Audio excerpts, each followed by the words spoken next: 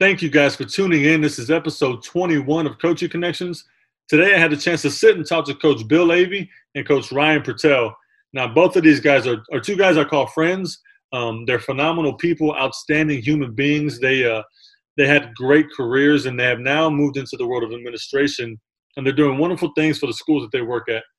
We talked about their journeys throughout their time as coaches. We talked about their love for the game of basketball. We discussed their love for empowering the youth in the schools that they work at, and which is what makes them great at their job. And so this episode was very beneficial for all that take the time to listen to it. I hope you find it as useful as I did. These guys are just outstanding human beings again. Thank you for your time. This is episode 21, Coaching Connections. Coach Ryan Purtell, Coach Bill Avey. Let's get after it. What's up, Marcus? How you doing, Coach? How are you, buddy? I'm great, Coach. I cannot complain a bit. Got the full beard going now, right? It's actually only a couple of weeks. It goes back so fast. I know you. I'll see you sometimes, and you'll have like a little shadow, and sometimes it's longer, and sometimes you're clean. Summertime fast. Summertime is when I don't like to shave too often. Yeah, it just gets so stinking hot, you know. Yeah, but I mean, especially with everything going on, I just stay indoors most of the time. My son has an autoimmune deficiency, so I don't go anywhere, man. I'm just got to play smart. You know, he just can't fight off stuff like that. So yeah, and it seems like things are getting kind of worse out there. And we'll talk about that here in a little bit, but as far as the situation out there, but man, I've been doing virtual teacher interviews for 2 days, and woo! All through Zoom or without Zoom or Google Classroom? Google Meets. Mm-hmm. Google Meets, but man, I'm like brain dead, man. I'm just like asking the same questions over and over. Yeah. We start, I think, August 5th will be the first day of school for the kids. That's what was proposed and passed, so we'll see unless things change. So far, we haven't announced that we're starting that early. We're still planning on starting, I think, normal time. But I think that'll change, and then it's really going to be up to the directions of CDC and I don't know about y'all, but like one of our biggest challenges is that 90% of the kids with ISD ride the school bus. Yeah. So, and we never have enough. We never have enough drivers. So how do you social distance on the school bus? How do you make sure kids are all wearing their masks? This is such. Are they going to be screened before they get on the school bus? Are they going to be screened when they get to school, and then have to call parents to come get them if they have a temperature? It's just there's a lot of little logistical things that sometimes not everybody thinks about. Uncharted waters and unprecedented times, and there's no playbook for this, right? I mean, there's no precedent for it at all, and so I don't know. It's just weird times, buddy. It's weird times. So what's the team going to look like next year? Pretty good? Yeah, we got. If you get to play, know. I was just talking about that with the coach at Harlan. Yeah, if they allow us to have a season. I'm texting Purtell right now. If they allow us to have a season, we have, just about everybody coming back. Our 3 top scorers are coming back. Fantastic experience. Yeah. So, well, you do a great job with your kids. So whatever you have, I know you're gonna get the most out of them. So I appreciate it, and so. We got some talent coming back, and I'm excited. Just hoping we can play. Hoping we can have a season, even if there's nobody in the stands and no fans. Yeah. Just as long as it's safe for the kids. The UIL is very optimistic. Yeah. A lot of the sports that have started back, they're already having issues, because I thought for sure golf would be like the safest, to start playing, and now we've got people testing positive. I don't know if they canceled the tournament this week or not. there's supposed to be a press conference at 2. I didn't see it. You know, and I'm a golf nut, so that's a big deal to me. I mean, I watch golf even when there's all kinds of sports to watch on TV. Yeah. My dad. Now, obviously, with not much to watch, I'm going to watch golf. My dad's been trying to get me to golf for the longest.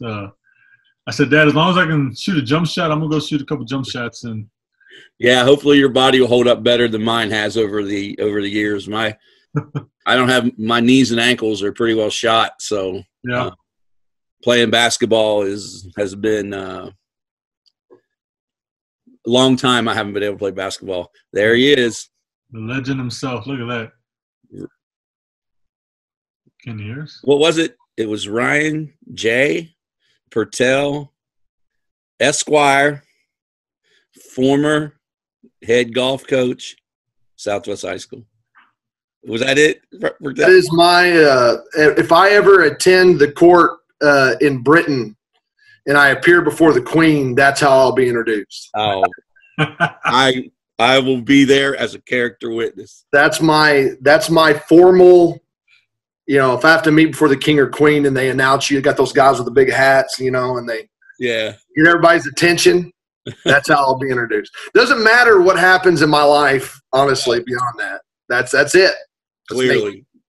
I'm with you on that, Coach. I was trying to figure out what the heck was going on while you were saying all that.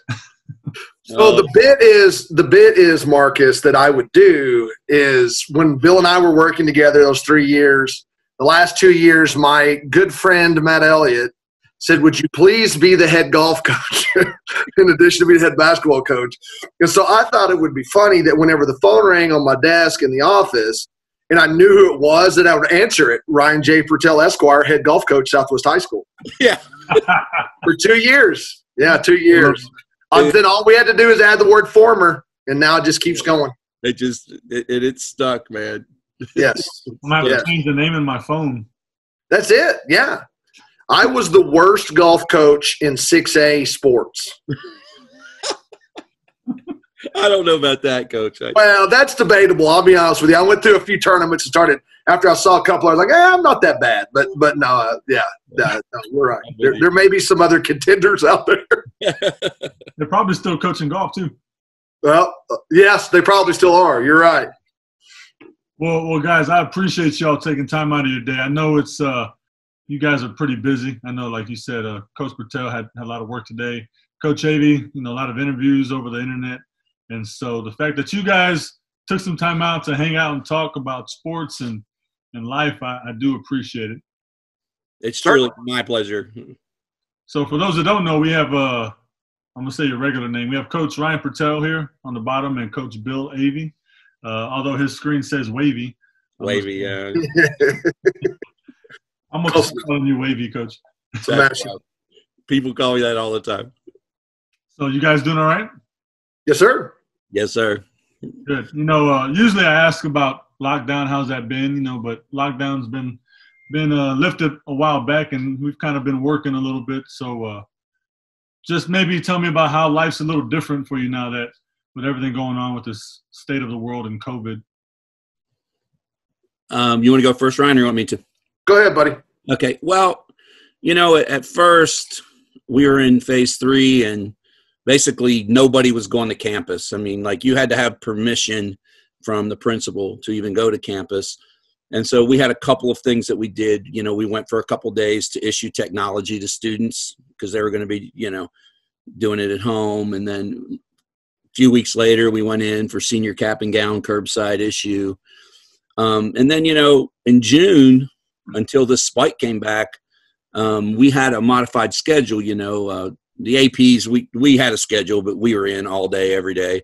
And then our office staff was coming in, and man, the spike came up, and now it's basically if you can do it from home, do it from home. And it's just it starts hitting you when you have 4 custodians in a week that had positive tests, and it just starts hitting you how real this thing truly is. And sometimes, you even when you watch the TV a little bit and you just go, oh, maybe it's not quite what it was.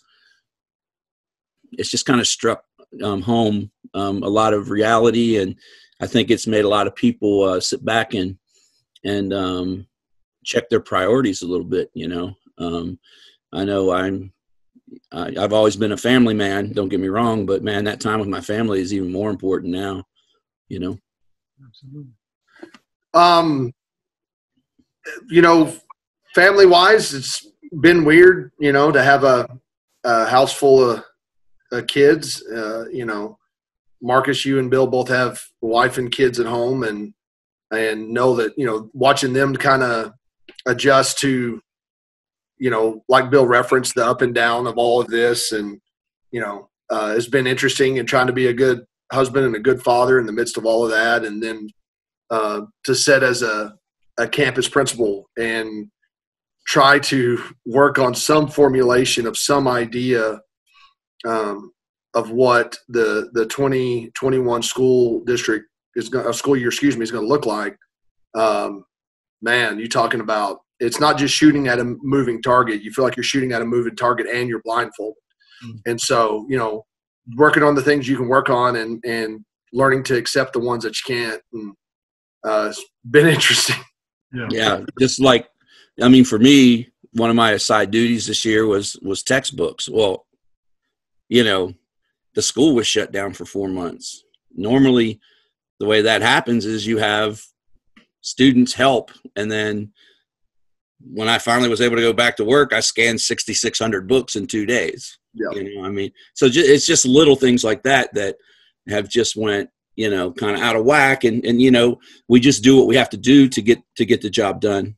But as far as the principal thing goes, I know as an AP, that moving target with the blindfold is very true. I can't even imagine what principals and senior leadership in districts are going through. It's just, you have to have multiple plans for, when you're going to start back, how you're going to start back, how you're going to execute it. And it's really reshaped, I think, the thinking of how leadership on an educational level really works, For sure.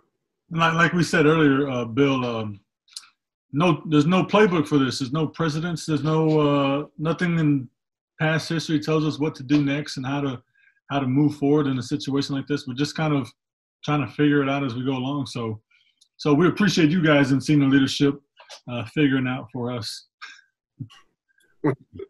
Don't brag on us until you see what we come up with, man. That's all I tell you. We're doing the best we can. That's all I can. Across the country, school leaders are doing the best they can.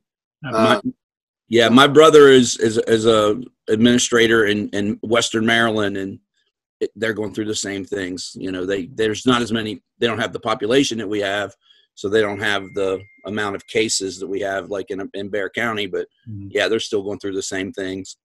Yep. Speaking on that, like, what is your guys' thoughts on the spike in numbers? And like you said, it's very real, and it's starting to become more real for more people. I had a good friend of mine that was just hospitalized, and he got out and he's feeling a little better. But to kind of see someone pretty close go through it, it does make life in these times. It makes you realize it is real, and it's not just something you see on the news. I try not to speak for scientists. I think we've got too many people who've decided in the midst of this crisis that they are armchair scientists. Yeah. I do think, though, in general, Bexar County was kind of like a statistical outlier for a long time. Like, you could see what was going on around our state. And so it's really probably not super surprising that eventually it happened. You put 1.5 million people together with the respiratory disease spread the way it spreads.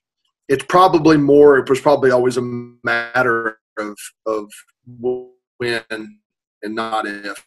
Yeah. But hopefully people are seeing the numbers and taking it. The two things that we know we need them to. Are effective in preventing the spread are wearing masks and social distancing. And I see that's hit and miss, the little bit that I'm actually out and about. But I would encourage, we need to continue with those things. And, I don't envy politicians right now because, I mean, the economy is the economy, man, and they gotta consider trying to keep the economy on track, when to allow, things to go back to normal. And it's very easy for people to sit and say that in Texas, we initiated, things a little early, but, man, that's a tough call. So, and I'm with Ryan. I, as far as the scientific stuff goes anymore, man, there's so many different things you hear. It's hard to sort it all out. I just know it's everything I'm hearing, wearing a mask, social distancing, and that's what I'm trying to do. Yep. Which is wise. And I think as coaches or former coaches, we get an appreciation for, people telling us how to do our job better than we can in situations. And so I'm not going to try to act like a doctor or a scientist or a politician for that matter. Those guys have their own jobs and they know more about it than I do. And so I'm going to let them do what they do. And I saw this meme. It was pretty funny on social media. It was like the hierarchy of education. And it said like, elementary school, middle school, high school diploma, bachelor's degree, master's degree, doctorates. And at the very top of the pyramid, it said social media degree or something like that. And yeah, that's it. It was pretty funny. Pretty funny. Yeah. Let's talk about your childhood. Any influences in your life? Where'd you grow up? What kind of sent you down this path towards education and coaching? Go ahead, Bill. I grew up in Western Maryland, and my first and still my hero is my father. I've always felt like I've had a great work ethic, and I got that from him, as well as just love of people. As far as I knew from the fourth grade, I wanted to be a basketball coach. When I was in the grade, ironically, I mean, we had this big field day, and there was a bunch of my classmates who were girls, and they wanted to put a team into the little basketball tournament they were doing with field day, which was, this is like 1975, right? That was very unheard of. And guess who their coach was? Me. Yeah. And so, I mean, that's how I got started coaching girls. It was kind of weird when I think back. We actually finished third in that tournament. I was pretty proud of them. And then from there, the Air Force called, and I decided I thought I was going to go in for 4 years and come out and do what I always knew I wanted to do, and that was coach and teach. And 21 years later, I retired. I loved it. And then I had the opportunity to teach and coach at Southwest High School. And even before that, you talk about the luckiest guy who's ever lived. How many people have you ever known who were active duty military and a head basketball coach at a high school? That's the break I got in the late 90s with Incarnate Word High School. I was the head coach there while I was still on active duty military. And that, quite frankly, the success I had there was what got me the job at Southwest. I'm just a very lucky and blessed man. So I'm born and raised Texas, Marcus. Not San Antonio. San Antonio's become my adopted home, but live mostly in North Texas, the Metroplex area. As far as, influence that would shape my career, my dad wasn't an educator, my mom was, but really her career as a teacher really never was the thing that connected me. What really connected me to wanting to go down that path, the reason why I'm sitting here right now as a high school principal, the initial motivation was 100% because I love basketball and wanted to make my career around. And that evolved into what I am, the role I'm in now, because the love of basketball grew to just a love of education, a love of high schools and high school kids and high school teachers and trying to help people be successful. So, that was it. I mean, I wanted to be a basketball coach. That's why went into education. Me too. The teaching was, honestly, I'm just being candid. The teaching at that time was an afterthought. Now I'm in a place where my favorite instruction, my favorite conversations are how does the instructional process work, and how's it effective? How do we make sure that a kid walks into a room not knowing something and walks out knowing it? I'm enthralled by that, but that was not my motivation to get in it. I wanted to coach ball, period. Me too. And so your journey, let's go back to Coach Avey. You were at Incarnate Word High School? Yes, sir. And then Southwest? And then Southwest, yeah. I had a year off. So in 2003, I got reassigned to Oklahoma, which at Tinker, that's where I retired out of. So I was the head coach at Incarnate Word from 1998 through the 2002-2003 season. And I'll never forget the phone call I got. You know, I had my daughter was a really good basketball player, and I had a very successful AAU program, and I had just got back from one of those grueling weekend tournaments, and I get this phone call from a parent that I knew from Incarnate Word, and he's like, "Hey, Bill, Jerry Gonzalez just resigned, and he took the job at Antonian. Would you be interested maybe in talking to us about being the head girls basketball coach?" And at the time, I saw how naive I was. I didn't realize at private school, you didn't have to be a teacher. You didn't have to be certified. It was like a part-time job. And so after they explained that to me, I said, sure. And so I remember showing up for the interview. I was in my military uniform. It was like on my lunch break. Drove over from Lackland, and bam, next thing you know, I got the job. And they were just 5 golden years. And man, that's still a very special place for me. Not as special as Southwest ISD, but very, very special place for me, Incarnate Word. And how many years at Southwest ISD did you coach? I just finished my 17th year with the district, and I coached for 14. Gotcha. Coach Purtell? Oh, you want like the coaching resume? Yes, sir. So started out, first gig was middle school, and then I was at a small school district, Glen Rose ISD, but it was really good too because in small schools they leverage their middle school coaches a lot more. They have to; it's a resource to work with the high school program. And so, if you got a straight up basketball guy in a middle school job, you're going to use him.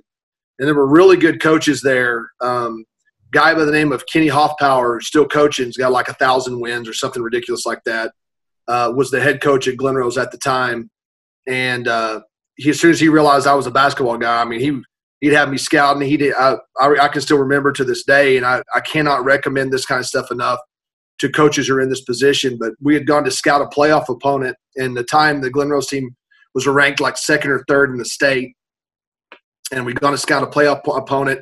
We showed up for a Saturday practice, and we're talking to, head coach about what we saw, because this is pre-huddle, pre-all that stuff. We actually had to go work for information. No offense to the youngsters today, Marcus. No, I love just download it all. I love scouting in person. I'd rather scout in person. Yeah, there's a different feel to it. I'll just say that. There's a different feel to it. But, I mean, we were in a small school setting, so not only to do it, you had to drive an hour and a half one direction to get there. And so I go in, and so he said, he starts running me, Coach Hoffpower starts running me through a series of questions.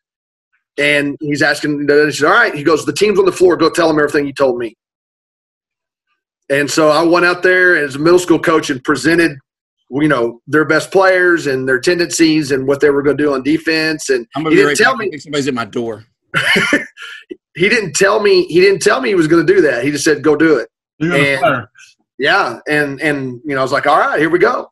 And then there was also an assistant coach that was there by the name of Jeff McDorman, who would become my biggest mentor in basketball. Jeff. Wimberly? Yes, sir. Okay. I know. Yeah. So Jeff ended up leaving there and getting a head coaching job at Springtown High School, went forth, and he as soon as he had a varsity assistant position open, he hired me. So I got to go from Glen Rose to Springtown.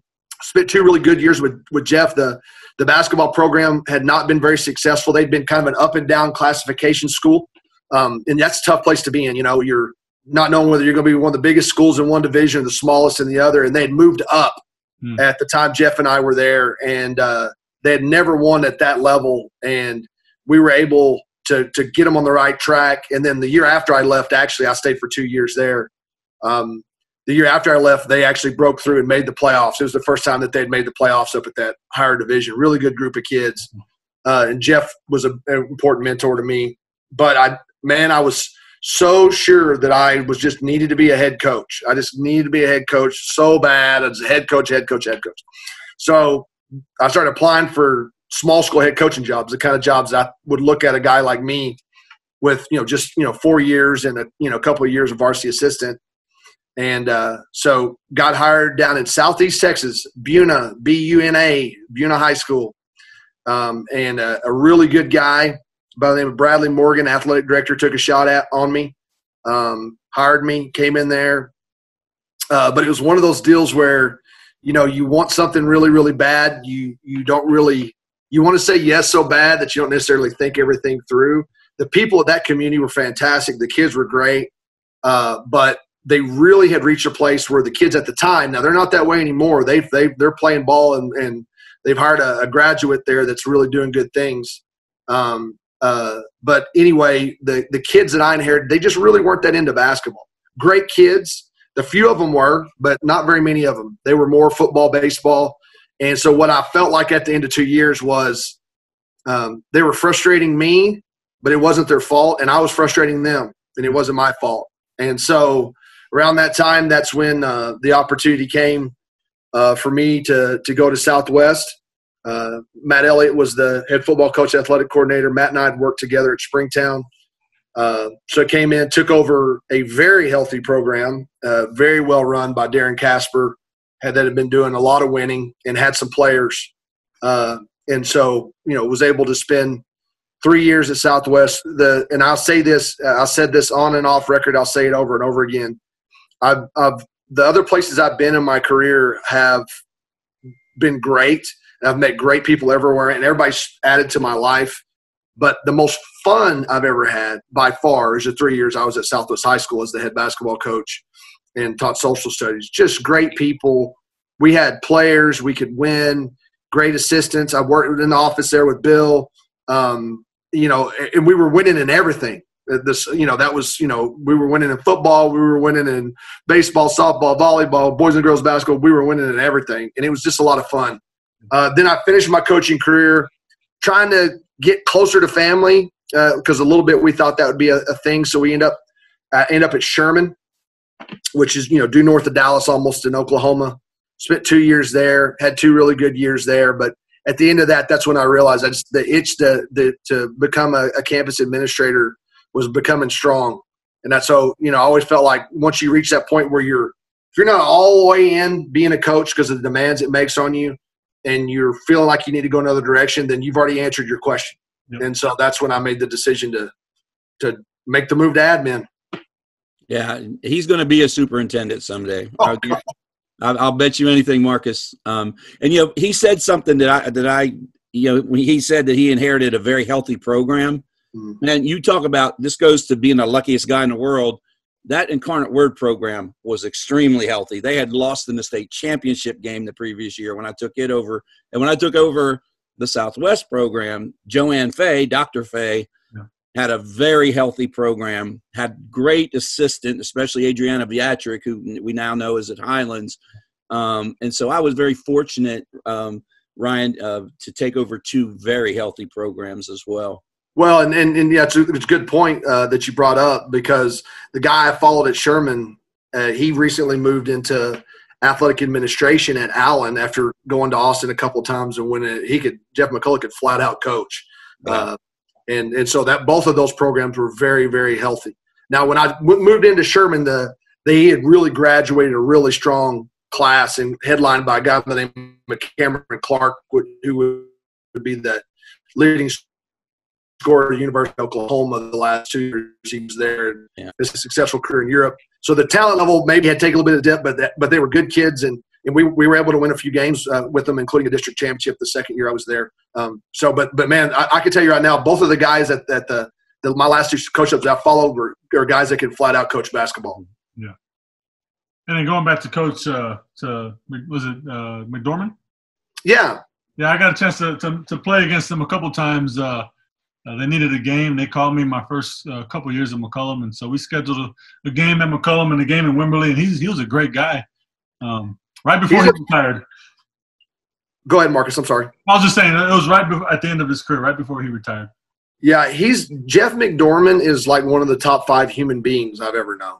Really? I learned more about just how to be a man and then function as a coach and a teacher in the professional environment in the right way. Be a coach in the coach's office, be a teacher in the classroom, how to be a husband, how to be a father, all that kind of stuff. I mean, he was a mentor for me way beyond basketball. And I had this weird inkling his last year at Wimberley. And by the way, Jeff retired with a lot of wins. The other thing, too, is the guy's a obsessive worker. So he retired and has somehow figured out how to work 2 jobs. Is probably working about 70 hours a week. He'll work till the day he dies. But I had this weird feeling. He had a pretty good team, and they won the first round. I can't remember who they beat. Maybe won the first 2 rounds, and they ended up playing Bernie High in the 3rd round. And they played at Smithson Valley. I said, you know what? I think he's going to retire. Yeah. And so I went up. They played at Smithson Valley, and I watched him. And that ended up being I got to watch the last game he coached because he made the decision at the end of that season to retire. So that was pretty cool. Pretty smart on your end to put that piece of the puzzle together and figure it out so you can go watch that game. Yeah, that's Ryan. Ryan's like that.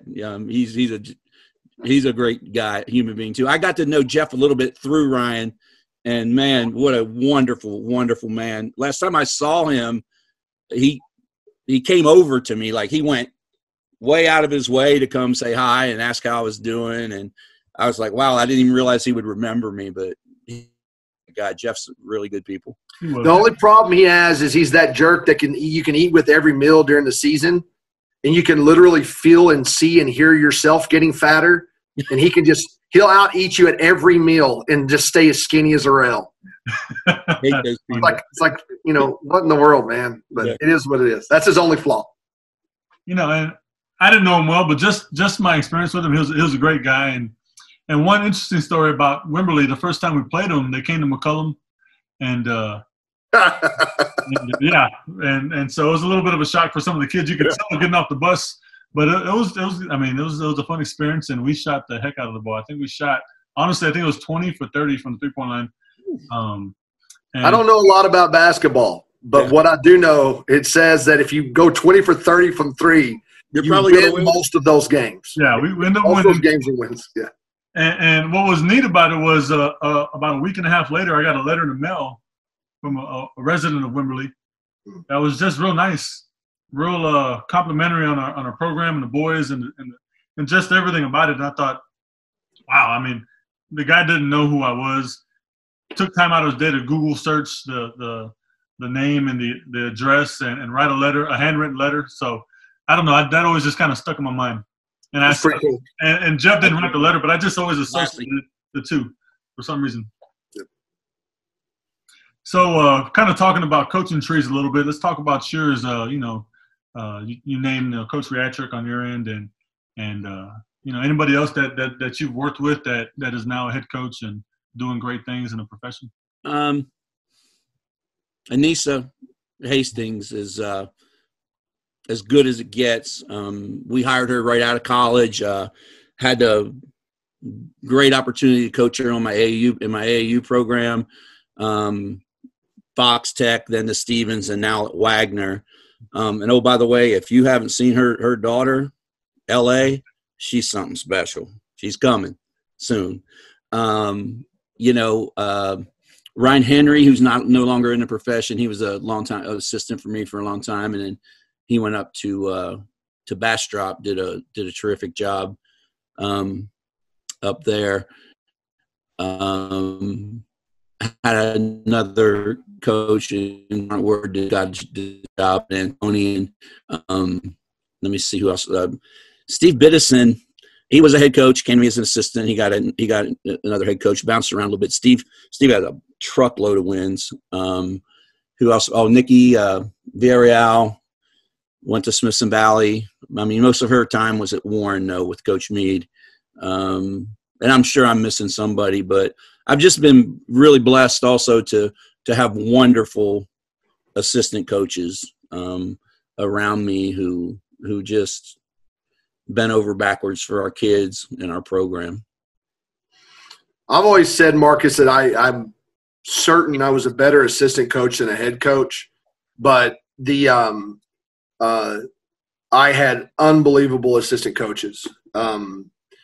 So Michael Holt was the first assistant I had when I came to Southwest, and he's been a head coach now at a few different places out in Alabama, and that in the South. He relocated out there for family reasons and is doing well out there. And then was able to hire Reggie Olendike and hired him out of the Northside Middle Schools. Really, I feel like plucked a gem there. I mean, he's another one of those guys like McDormand that eats whatever he wants. So I don't know. You don't trust him. He's a little more shady. But and then through that, Marcus, I because Reggie and I were so close and still are. I mean, somehow I guess against better judgment, I've hired him once again, and he works for me at Stevens. But I claim his tree too, yourself included. Yeah. So I had Reggie, and Reggie was great. And then when I went up to Sherman, I had a whole slew of guys that were really good coaches. I mean, I had a whole team of them. Taylor Wilson's coaching up in Frisco. Last I heard, Taylor was still an assistant, but I think it's just a matter of time for he's a head coach. And then my first assistant, Chad Rochelle, has been the head coach at Hera High School in Oklahoma, near Oklahoma City, and has been to the state tournament a couple of times, and Coach Brady Manick that plays for University of Oklahoma right now. Chad, just another, like, right up there with Jeff McDormand, is just being a great human being. Yeah. But I had great assistants all the way through, guys that really, really did a lot to help support everything we did. Their assistants are so important, which is why I'm in the search right now as we speak. Going through people interested in I remember my time as an assistant and just how valuable they can be and what they bring to the program. And so I'm only 6 years in as a head coach. So my coaching tree is a little baby tree over here, and so my guy just got a head coaching job. So I'm super happy for him. That's good. Hopefully. Awesome. My branches can keep going like you guys. Coach Purtell, let's talk a little bit about how coaching has helped you in the role that you serve now as principal. Yeah, so there's a layer of responsibility that coaches take on that doesn't make them in and of themselves any more qualified to be a campus administrator than a really good teacher, but the experience is valuable. And I will tell you too, and the three guys in this conversation know, there's also too a big difference between the assistant role and being a head coach too. But there's a lot of things you have to do. You have to deal with management of parents, management of staff. You may only have one dude, depending on what school district you're at, but you got an assistant, and that assistant works for you. And so if I'm sitting over here, Ryan Purtell, the social studies teacher, there's nobody in that building that works for me. But if I have assistant or assistants, or like at the end when at Sherman, when I was incredibly blessed, those are 4 people that I have to learn how to manage. And honestly, when you get down to the core of what it takes to be an administrator and what it takes to effective administrator and what it takes to be a campus principal, like at Stevens, got about 180 teachers alone, close to about 300 staff. It's really about the ability to manage people. You have to deal with a lot more conflict. You have to be able to come through things with people. If you had that coaching experience where they may not like exactly the choices you're making, and you've got to be able to respond to them in a way that keeps them on board. And you have to have a level of discipline with kids. The rank and file teacher doesn't have the opportunity to experience that. And so it gives you a whole nother level. People talk, well, you had a budget to manage. Listen, let me tell you something. what it takes to manage a high school basketball program's budget is like comparing a 2-story house to the Empire State Building compared to what a manage a high. It's anybody with a brain can learn how to manage that kind of stuff. It's really way more about how to deal with people. And there's a lot of PR when you're a coach. You got to have parent meetings, and all of that kind of stuff approximates a lot of the skills that you're going to have to, expand on once you move into an administrative role. You got to own the decisions. You have to own the fact, like as a teacher, you're never really perceived as the face of the world history department. You become the face of something. You become the face of the boys basketball program. Marcus, you're the face of the boys basketball program at McCollum. Anything that happens there, whether it's the best player on the varsity team or the weakest player on the freshman team, ultimately comes back to you. And so again, it doesn't make you necessarily more aligned to being a great administrator, but the experience definitely preps you for it. Great words. Coach Avey, I was there at the TABC clinic when you spoke. Oh, thanks. It was a pleasure to watch you speak. Coach Hurley was there that year, Coach Huggins, you guys speaking on the same stage. Just talk to us a little bit about that experience and what it meant to you. It was unbelievable. I can't remember the coach's name that was before me, but I made reference that he had lost 11 games in the last 5 years, and I lost 12 the previous year, and then, Shaka Smart, Bob Hurley Sr., Bob Huggins, and I'm sure people were looking at the thing going, who in the hell is this guy? But it was awesome. So I had been blessed. I've been blessed over my career. I've coached 5 different 2,000 plus scores in my career. So the topic was developing scores. And I just went through a bunch of the things that we did to get kids used to scoring the ball. So I was sitting with my back to the crowd.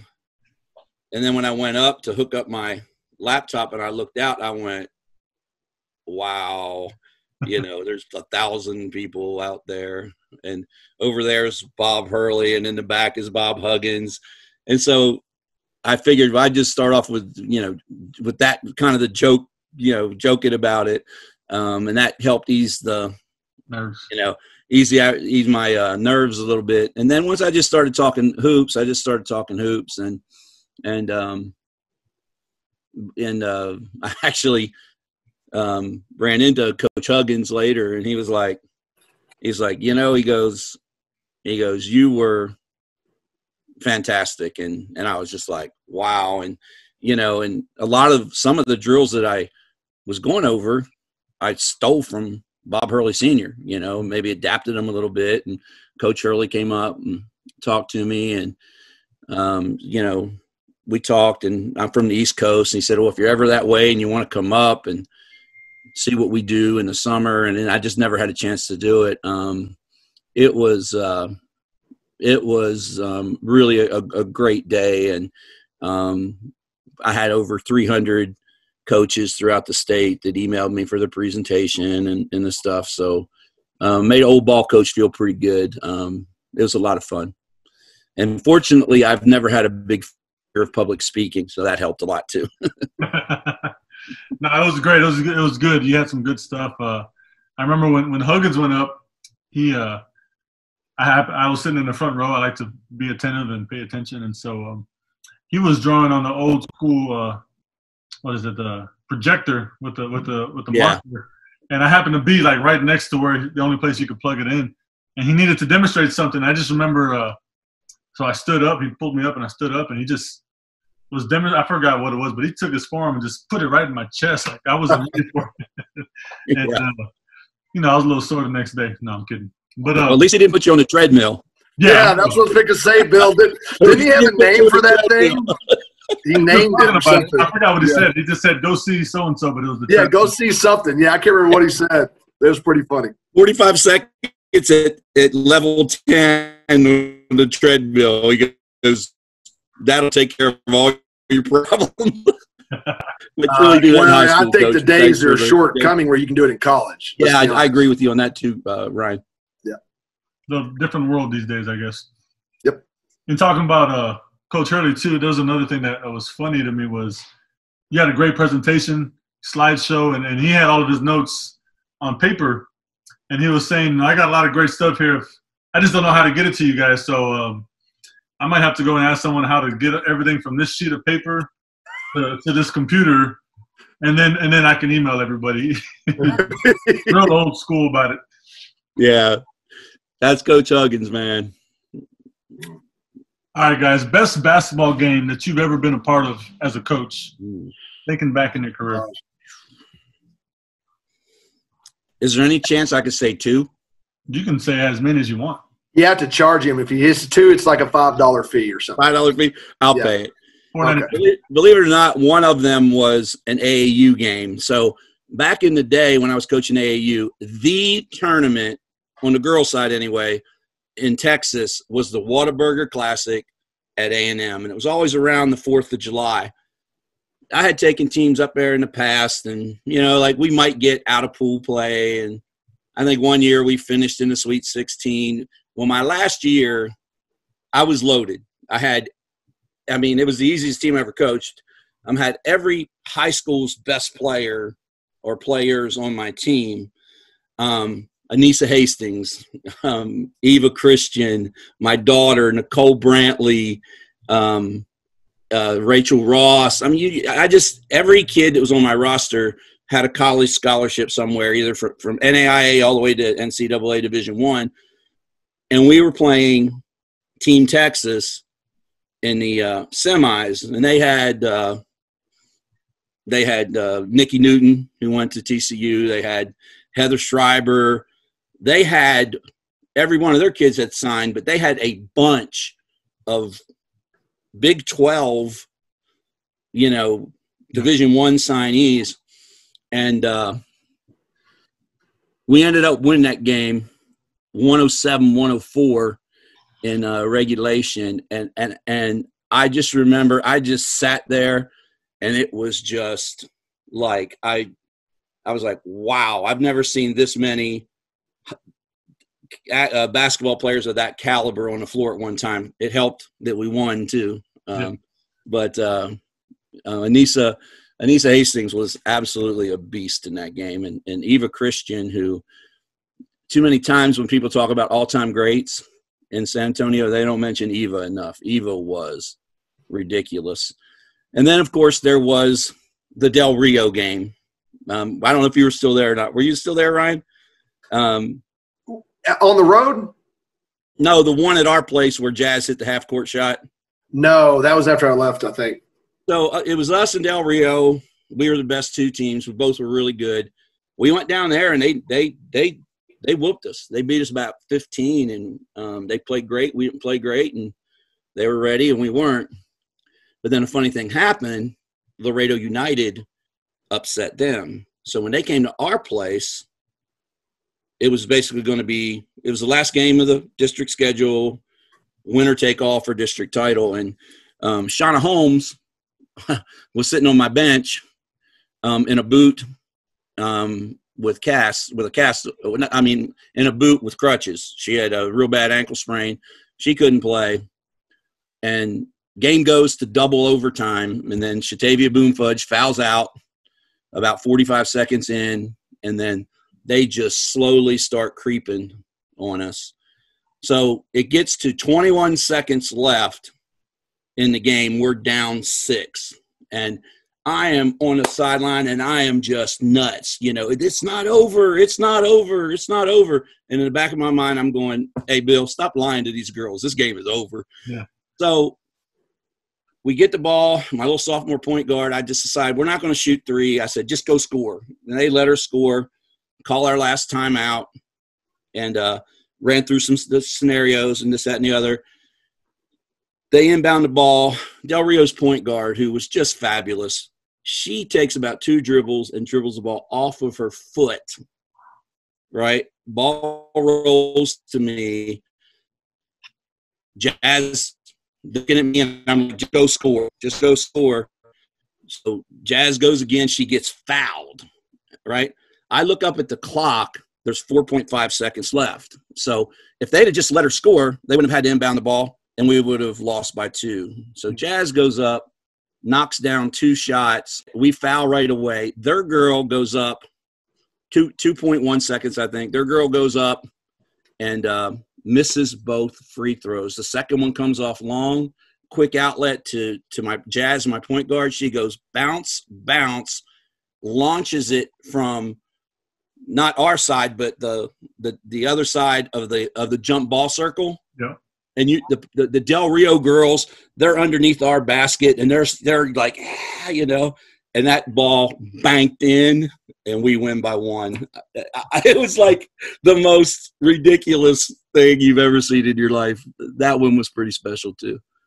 Isn't it pretty crazy how, like, sometimes in situations where you look up and you're like, you know, you're telling your team, hey, we got to do these things, even though you know it's slim to none that you have a good shot of winning. Things have to happen in your favor on more situations than not. Like the girl dribbling off her foot, free throws, you know, everything has to line up. But when it does, you know, those are some great memories. Yeah, it does. And the other thing is you don't ever want your team to think you've given up on the game. Now, obviously, you're going to beat by 30, you know, but, you know, you don't ever want your players to think that you're not desperately trying to find a way to win that game. And, man, it was unbelievable, that game.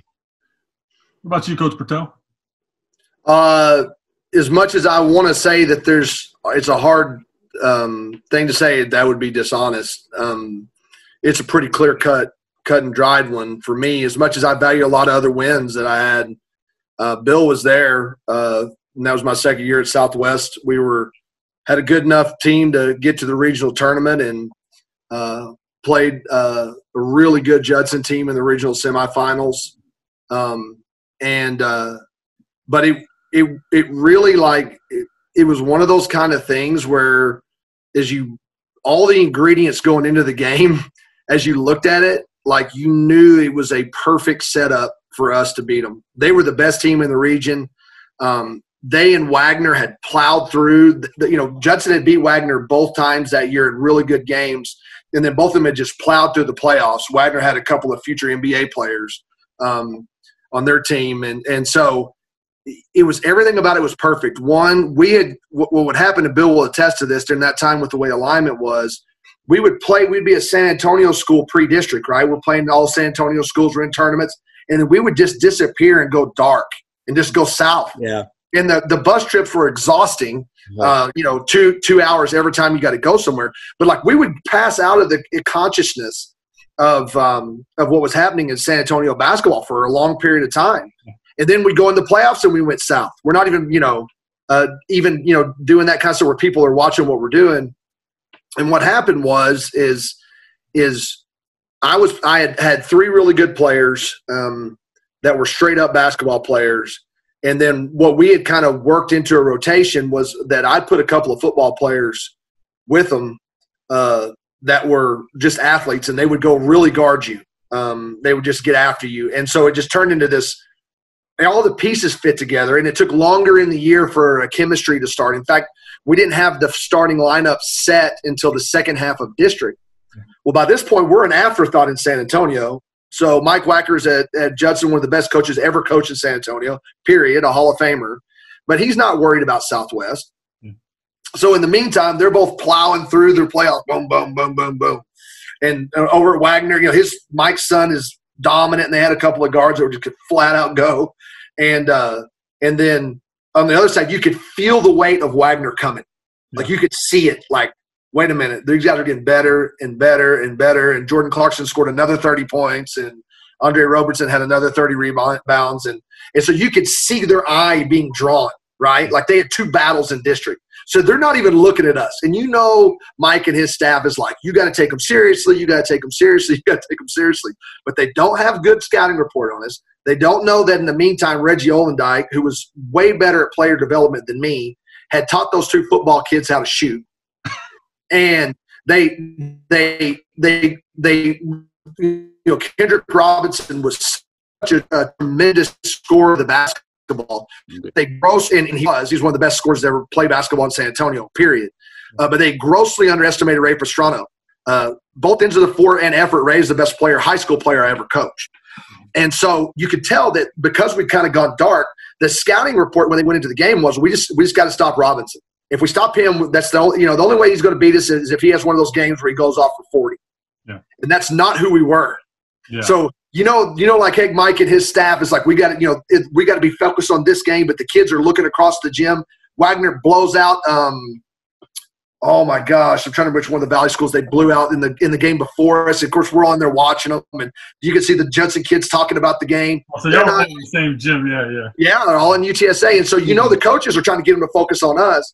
But what ended up happening was you could tell the defensive game plan was like we're going to double Robinson to get the ball out of his hand, and it was really evident by the time we got to halftime that wasn't going to work. Yeah. So, but at halftime we were up, I think 8 or 9 at half, and so another one of the assistants on the staff, Bill knows why I'm already laughing. I know exactly. Another one of the assistants on the staff, a great guy and a great friend, Rob Thomas, still coaching. Yeah. Rob's always the gadget guy. Like he's the guy that would like coach a freshman team and realize that he'd somehow turn the offense into nothing but like 30 sets. And they would all be super gimmicky, like where somebody rolls off something and dives or whatever. And so what Rob would do, and I hate to out Rob for those guys that still coach against him at the sub-varsity level, but Rob would do the misdirection play coming out of halftime every game that he could. Yeah. So anytime that his team had the ball coming out of half, he'd go ask the official, and then he would go and he would have his players go stand on the wrong end of the court and see if the other players would go stand by him. And he had been on me all year. This is where you have to make spur of the moment decision making. And I'm being straight up with you right here. Okay, this is straight up honest. So this is where you got to make spur of the moment decision making. So he'd been on me all year. Hey, let's do it. District games, let's do it. No, Rob, we're not doing that. No. So then I started telling him, well, we'll wait till it's a big game. But I was really just saying that to pacify him, to shut him up. That's why I was saying it. Like, I'm not running that. And then all of a sudden, like all the stars in the universe come together, and he makes a beat. We go to halftime, up 8 or 9 or whatever, and he makes the beeline to the scores table to ask whose ball it is coming out of half. And he goes straight to me with the most intense look I've ever seen in his face. It's our ball. And I just looked at him, and then right now, I didn't make the decision until right then. I said, go draw it up. And so he goes in there. And so, we talk about adjustments and what we're going to do, and he goes in and draws it up. And we go out there, and he tells one of the referees, hey, look, we're going to fix to run a little something here, so y'all don't need to be coaching. Y'all are referees. Yeah. And to their credit, that crew, I believe they were out of Fort Worth. They kept their mouth shut. One of the referees even whispers to me, he goes, oh, my gosh, it's going to work. And so what they had done is they doubled Kendrick. Yeah. And so he hadn't scored much. Now, Ray had scored on him, and Mark Hall and Paris Johnson had hit threes, and Justin Alexander had got some good putbacks and stuff in the lane, but Kendrick had only had like 4 points. Well, sure enough, they go for it, and we inbound the ball to Kendrick. Mike's son was so dang smart. He was such a good player that the last minute he saw it and sprinted down there. So Kendrick had to take a little bit of about a 10-foot bank shot, but for that kid, that was like a layup. Yeah. And then he ends up scoring like 14 that quarter because got him going. We got him going, and then on top of that, they couldn't double him anymore. So the game plan was to double him. So they started trying to single guard him, but they hadn't repped it. Yeah. So he starts lifting up and making threes over the top of people. And so it was a great game. They came back and almost got it at the end, but got that win and got our opportunity to get our butts kicked by Wagner the next day. So, yeah, I was sitting at the game with Joanne, with Dr. Fay, and James Sullivan, one of our board members who's all about athletics. Yeah, he is. And I saw you guys come out, and I went, oh, my God, oh, my God, oh, my God. And they were like, what? I said, don't you see what's going on here? What basket are we supposed to be going to? And then Joanne was like, and then she's like, that worked. It was unbelievable. I've told Ryan many times, just the guts to do that at the regional tournament in that game. But he was so right. It got Kendrick going. And the other thing was we were just playing big time, a little bit of a chip, but like with a little bit of a chip, and we don't have anything to lose, and we can beat you guys. And they did. It was a remarkable game.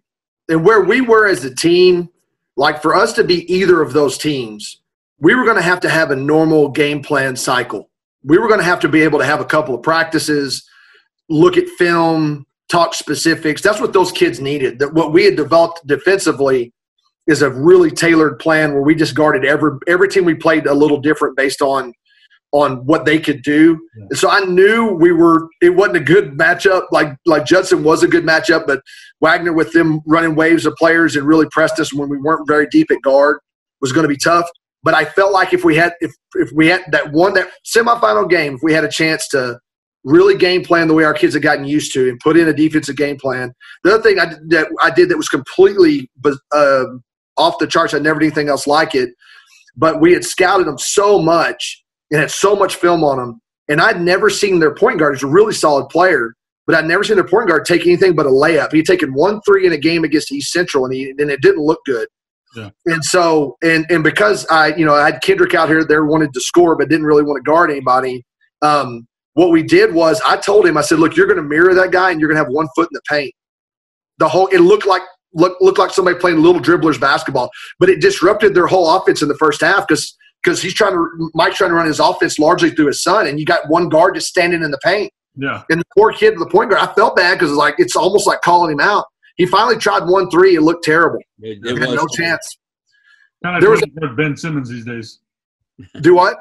Like the way they guard Ben Simmons these days. Correct. Yeah.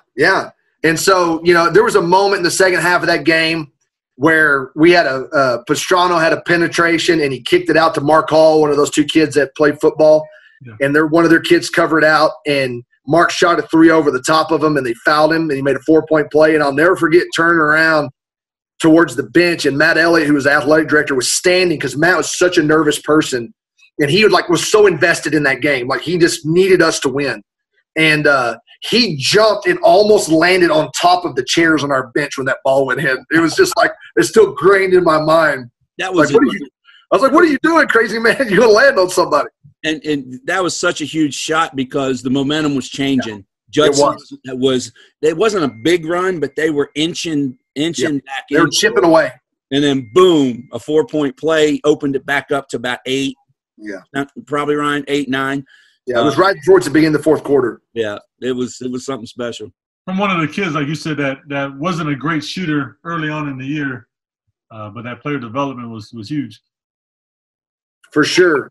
And you go back to talking about Reggie, which, I think everybody in this meeting knows that when Reggie hung up his shoes, he was one of the best basketball coaches. You could make a heck of an argument that he was the best boys basketball coach in the city, although there's a lot of really talented coaches around.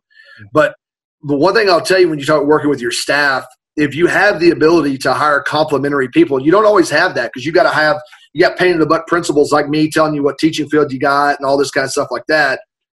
Finding complementary pieces, what I was decent at was the ability to take the players I had, figure out how to put them together in a way that gives us the best chance to be successful, and then game plan opponents. But Reggie was so much better a player development guy than me. And, when I hired him, I knew it. And then the more that we worked together, the more I just, started giving him practice sessions to go work with guards on things based on deficiency. And the more, I would sit literally, like there was times in the second half of district, I would send Reggie with just those two guys. Yeah. So we would do stuff with everybody else, and he would just have those two guys working on angles and getting their hips right, hands right, all that kind of stuff because they were good athletes. They just hadn't got the reps shooting the basketball. But those two players combined for 8 threes that game. Oh, wow. Now, they were wide open, except for the one that Mark got fouled on. Yeah. They were the kind of threes you give a guy if you think they can't make them. Yeah. And that's how you know that was the game plan and it was scouted that way. And yes, sir. Kept giving it to him. Going back to Reggie, I credit so much to him and what I've learned as a coach. You're right. He was a heck of a player development kind of guy. And what I learned, too, was he wasn't afraid to try something and be wrong. Like in practice, he'd say, let's give us a look. I think it'd be really good. We're going to work on these things. And then at the end of it is, Marcus, nah, I don't think it's going to be good for us. So let's rethink that. So he wasn't afraid to try something that he wasn't sure of. And sometimes it would work. Like when we had Burns, let's try working these things with him. We never had a player like Jordan before, right? And some things didn't work, and obviously he ended up finding the things that did, and they had that heck of a run. But he wasn't afraid to put himself out there, and he didn't always, some guys he didn't always act like he knew everything. He was willing to give something a try. So we got you two guys worked together for a few years on the boys' side and the girls' side. Just talk a little bit about some of the things that you guys did to make that relationship work well and in harmony. Well, I'll speak to that first, Bill, if you don't mind. So when I came in to Southwest, I'm coming in really, quite frankly, as an outsider. I was not from San Antonio. I had no real connection to Southwest. And, I come in there and one of the first, few days I'm on campus and walking around, Bill's on campus. And so I get introduced to him. And the first thing he says is say, "Hey, Coach, I need to ask your permission on something." I'm like, "Okay. What would you ask my permission for?" He said, "So the girls' locker room layout is not functional for a male coach. And Coach Casper, the previous head coach, had worked with me to let me office out of y'all's office. But it's still your office. If you want me out of there, I'll go over to the girls' side. But it just works a lot better because it's, still right by the gym. And that way I don't have to worry about constantly trying to be careful and protect the privacy of my players as I come and go. And, of course, for me, that's a no-brainer. And I think what's at the core of that for both of us is so like true respect is something that you develop over a course of relationship. But there's a fundamental baseline respect that if both people start the relationship with, it's probably going to work.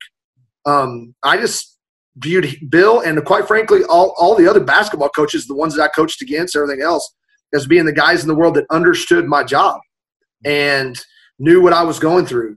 And so I think from the very beginning, even though I wasn't a Southwest guy at that time and I wasn't even a San Antonio guy, Bill welcomed me from the very beginning.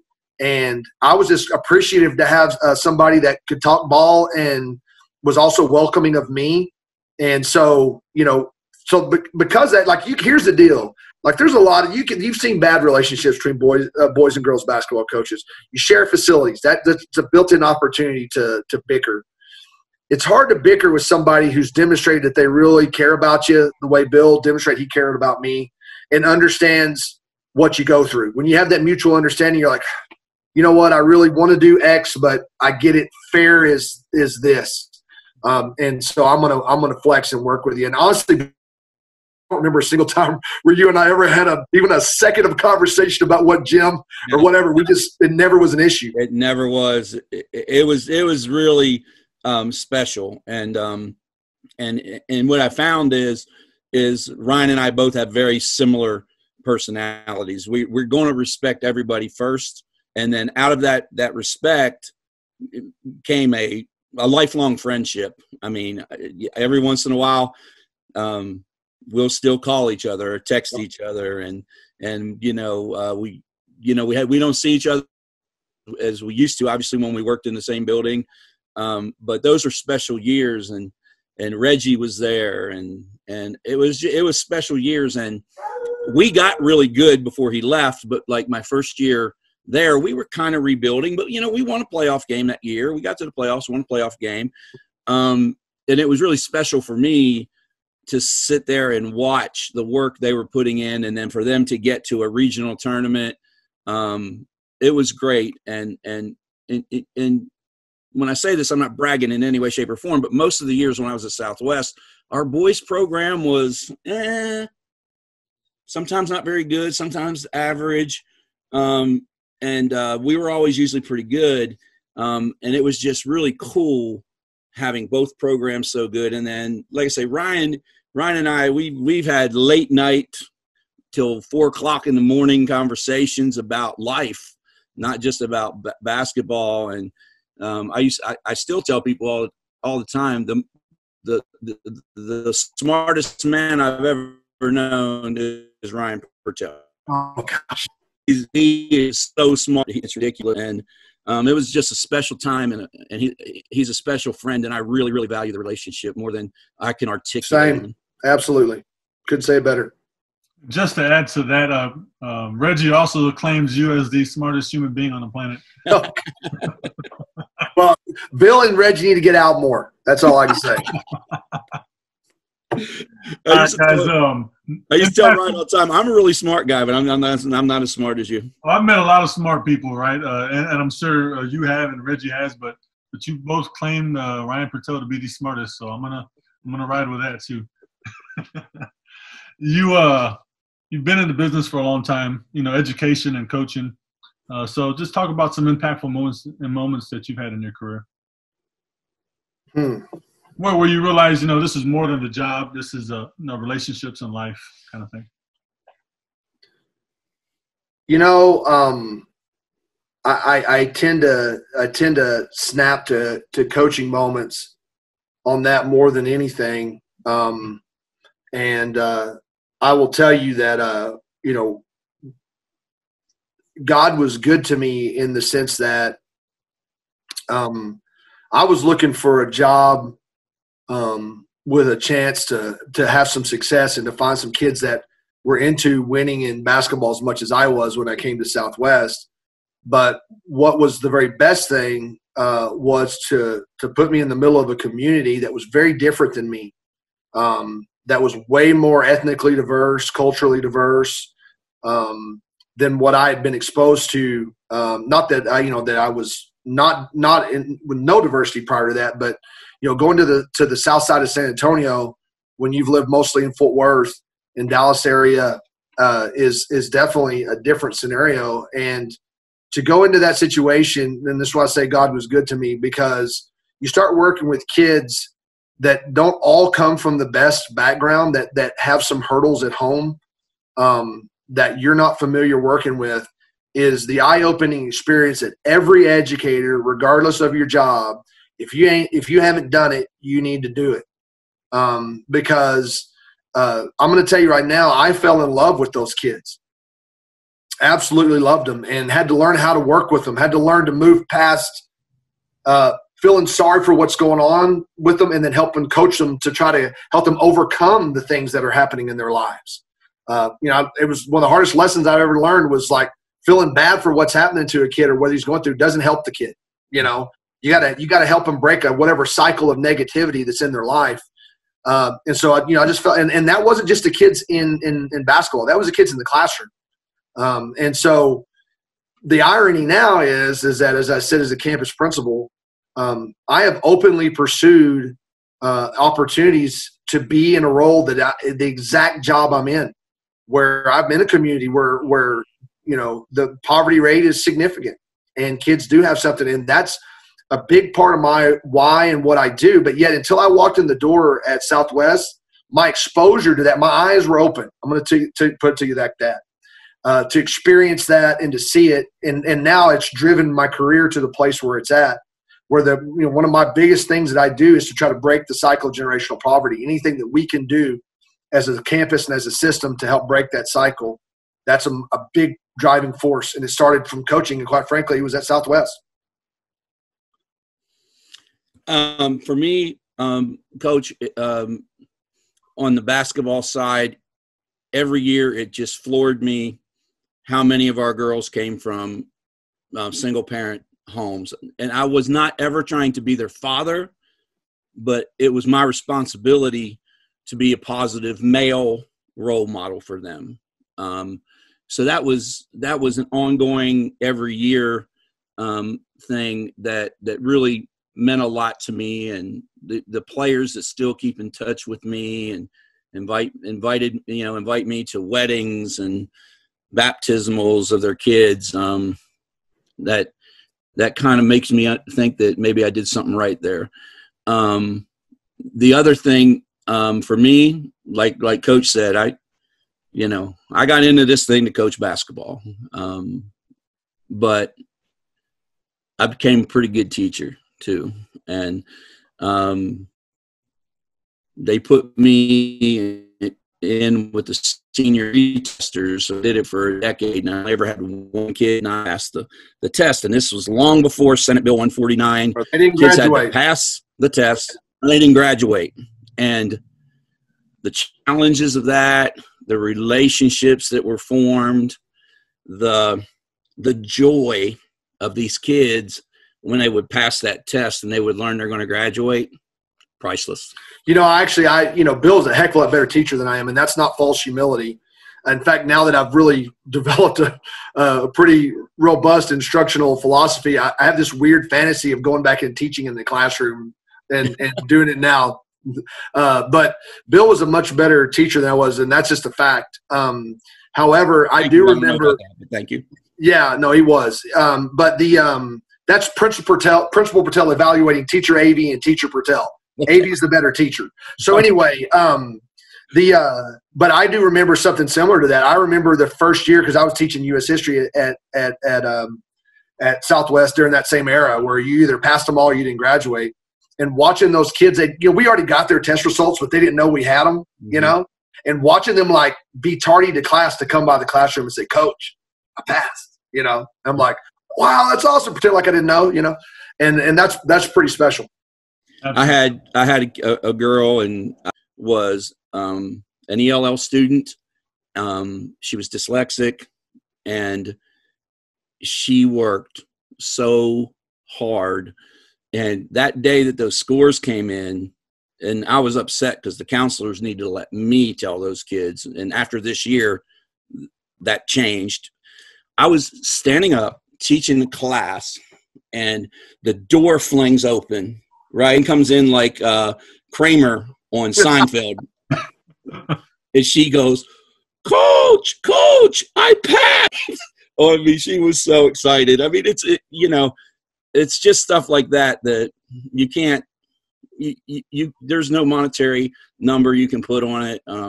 It's all about helping kids. And one of the APs I work with right now, he's a Southwest product, went to Indian Creek, went to McCullough, graduated from Southwest High School. And he has a saying, he's like, our kids want to be great. They just need somebody to be their champion. Mm-hmm. And I just love the way that he says that. And so our Southwest ISD kids, they're just great kids, and they want to be successful.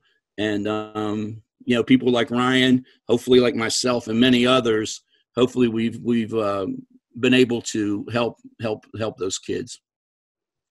Sure. So you guys have been out of coaching for a little bit. Before we call this one a day, just tell me a little bit about what you miss the most about coaching. I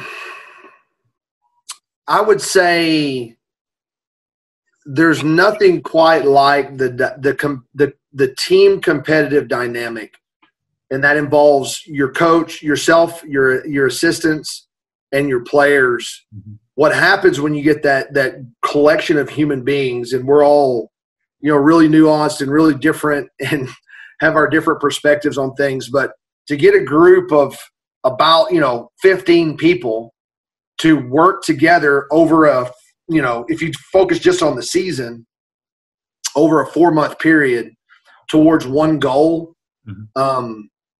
There's nothing really like that. There's a lot of things that I do in my role as a principal now that are similar to that, but not at that level of the personal level that you develop with a team. It's just the camaraderie. It's as much, and it's all of you. Like, well, people talk about, well, you missed the coach's office, or you missed this out or the other. It's all of it. It's the serious game planning conversations, and it's the joking around. It's the hard practices where the kids are not, their focus is not where you want it, and you got to push them.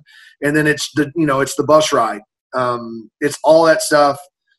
It's just that general group dynamic camaraderie that you still miss. Now my focus now is not the same.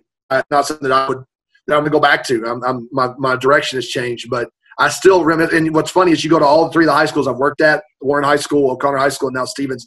And the coaches on the coaches staff will say from time to time, Purtell pops in, and within 5 seconds, you can't tell whether he's an administrator or a coach. I was joking around. We just hired a new defensive coordinator. Actually, I promoted a guy on our staff, and I was walking around, and some of our coaches were on campus for strength and condition, walking with a mask on, and they happened to be standing there, and the head coach is standing there, and the defense coordinator, and I said, "Hey, Coach Landeros, hey, just to let you know, I don't know if they told you, but one of the things is when we play football, they need to be sending 2 guys every down. Like we're blitzing from somewhere all the time. You know, and I'm telling them, I was like, I want the safety walking down, coming through the A gap. That's what I want. And the head coach is shaking his head like, no. I'm like, I'm sorry. I want all the plays to be either a blow them up in the backfield, sack, fumble, or a touchdown. Yeah. You know, and so you snap back into that stuff because it's in you. And I'll always be coach. Like Brady Conger now. Oh yeah, that's right. That was actually Brady's defense, but very successful at it at that matter. But that's in you, and it's never out of you. You know, that camaraderie that you get. The number one thing for me is the camaraderie that Coach was referring to, and what I miss the most is practice. Is practice. I got there the last couple of years of my before I stopped. The games were. It just, you know, there's only so many times you can get on a bus, drive 2.5 hours to play a game, get some free pizza and come home. The games were really grinding. What I really miss is practice. I miss teaching the game, teaching the life lessons that go with playing the game and playing the game properly. But the camaraderie is still there. So people ask me all the time, do I miss it every day? I miss it every day. I don't know that I'm ready to go back to it right now. I know my family probably isn't ready for me to go back to it. But you know, we'll see where I go in a few years when I retire. And I could see myself, if I get opportunity, maybe to go to a private school or something, maybe someday getting back in the game or doing some training or working with an AAU program. That's just how much of a fanatic of coaching basketball I am. Hey, Marcus, I was thinking about something as we got ready to go into this that I think a lot of people that, especially who are in the coaching ranks, that would, if you got a person who's a 6A high school principal sitting in the meeting, would maybe want to hear about, but I'm going to set myself up for that if you don't mind, because I get asked it a lot. And that is, you know, what do you look for now that you're in a position where you're the final say on who's going to be a head boys, head girls basketball coach or any other sport? What is it that you look for? And there's so many different things, right? But the biggest thing that I would say to encourage coaches, young coaches trying to move from the assistant role to the head coaching position, or guys that got a head coaching job but need a better one because the one they're at's really not going to give them a good opportunity to compete, is what they got to understand is when you think about yourself in relation to a position and you have any kind of confidence in yourself, you tend to be real focused, self-focused. I know I was. And if you have any kind of confidence, you believe you can go do it. On the other side of that, what I can tell you is thoughtful people spend most of their time thinking about fit. Mm-hmm. And the reality is there's lots of guys that can coach, but not everybody is the right fit for every school, and that can change over time. You know, I feel like I was the right fit for Southwest High School when I came in there. I don't know that I would have been the right fit for Southwest High School 6 years later. Yeah. And so I think fit's a big part of it. So you guys that are out there, you guys and gals out there that are trying to push through, if you're not getting jobs, just keep working hard. Yeah. You're going to find the right fit. And the worst thing to do is to push yourself into the wrong fit, because you're going to end up with a bad situation. You're going to be unhappy. People are going to be unhappy. And so don't do that. And to that point, this is where I told you I was kind of setting it up. There probably has not been a better fit hire in San Antonio basketball in my memory than you're hired in McCollum. And I know that the people in your community know this, but I'm going to say it anyway, and they can listen. And if anyone's out there that don't disagree with it, they can come talk to me about it. But you're incredibly rare. So most people that want to be head coaches are kind of coaching mercenaries to a degree. Bill was when he came to Southwest, then Southwest got in his blood and he didn't leave. But we were all looking for the right opportunity. I don't know of many people that follow your path, Marcus, and there's a reason why people are so drawn to your love of the game, to have the opportunity to hire a guy who grew up in a community and in that community fell in love with a sport. It's just a game. I mean, right? Like, it's just a game. But you fell in love with it there, and then you set yourself on a path and a pattern to qualify yourself to come back, and knowing from day one that that was your dream job, that you weren't talking about how you could go try to get a job at this part or the other side of the city or the other part of the state, but you wanted to go back to the community where you were from and then make the kids that grow up in the subsequent generations love basketball the way that you love basketball in the McCollum community. If I'm the principal of McCollum High School, if I'm the superintendent of Harlandale ISD, if I'm the AD, you are worth your weight in gold, sir, because that does not grow on trees. There's a lot of guys out there that if they came to McCollum and won a lot, they'd be looking for the next opportunity. And I'm not blaming them. That's not a judgment. I did that. So to have somebody to say, I am straight up ride or die McCollum, we're going to go and make this be the best we can be, and when we're up, we're going to be up, and if we get a little bit down, we're going to get down. Dude, and that's a principal talking. It's not somebody that knows you as friends as bias. I'm telling you, that's a principal talking. I hope they realize what they got. I'm sure they do. But I hope they realize what they got. Here, Ryan. I every word you said, I echo wholeheartedly. Marcus is just a special guy, man. I mean, if they don't know what they have, I'm sure they do. Yeah, I'm sure they do. I mean, the work you do in that community, that alumni game you put on, I mean, it's just, you are so ingrained in that community, and God bless you for it. And believe me when I tell you, unless you're playing, Legacy High School right now, I'm rooting for you pretty much every game. Same. Well, we are now district opponents, so it's going to happen. Got to be a little less friendly. Yeah. Guys, that means the world to me, especially coming from you two guys, and I respect everything you say and everything that you've done in your careers, and so your word is gold to me as well. So I genuinely appreciate what you just said. I'm pretty speechless right now, so thank you very much. And just to top it off, I appreciate you guys taking the time. I think it's been about an hour 15, hour and a half almost. But it was fun. It didn't feel like an hour. No, it was great seeing you guys again, and especially Ryan. I don't hardly ever see him anymore, and it was awesome. Thank you, Marcus, for setting us up. Yes, sir. Absolutely, same, Marcus. Yes, sir. You guys stay safe, stay healthy, be careful out there, and if there's anything I can do for you guys, even if it's not basketball related, just let me know. Absolutely. Likewise, sir. Thank you. You guys have a good day. All right. Later.